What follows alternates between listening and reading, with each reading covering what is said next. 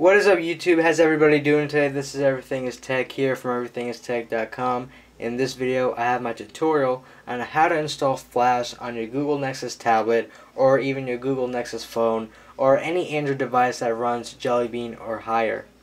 So just a really quick note before we go ahead and move on. Flash, it's pretty much got discontinued by Adobe because they didn't want to support it after JellyBean for some unknown reason. So, I don't know why they stopped supporting it, but that really does suck in my opinion. But hey, again, it's Adobe and they can stop supporting it if they don't want to. Just a further note before we go ahead and move on, the one thing is that if you go ahead and install Flash on your Google Nexus especially, I think that you're definitely going to see a little bit of lag when you're using a Flash application or you're using something that uses Flash. For example, if you're in Chrome and you have Flash installed and you watch a YouTube video from the browser itself, you're going to see a little bit of lag in that video. And again, that's bound to happen because Flash is known to slow down your Android a little bit. But of course, when you're not using a Flash application, the device functions just as it does without having Flash installed. So, having that being said, let's go ahead and get right into the video. The first thing you need to do is go into your device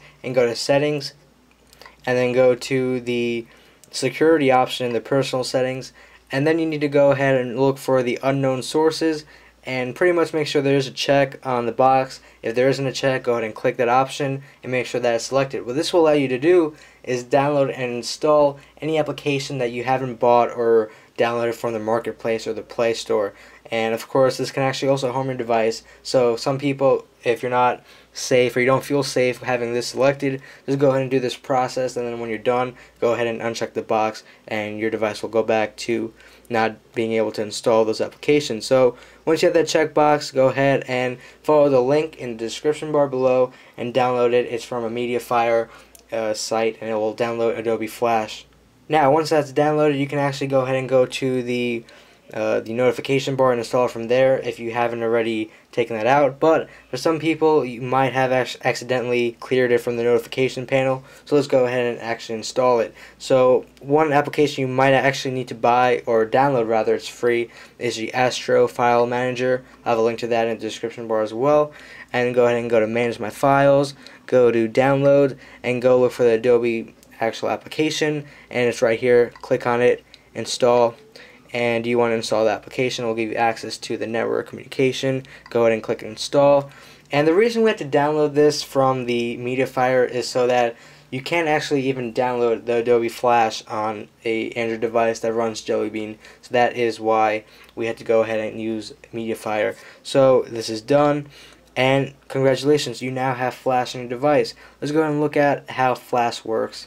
So I'm in Chrome right now. I'm going to go ahead and go to my YouTube channel, Everything is Tech, and this is my desktop version of the channel. And let's go and just try to play a video right from here. It will take a few seconds to load. And again, as I said, this is a little bit laggy, so bear with me. So just go ahead and click play.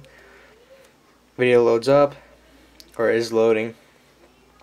And give it a few seconds. And there we go. Works like a charm, plays. There is a little bit of lag in it, but hey, you have to deal with that.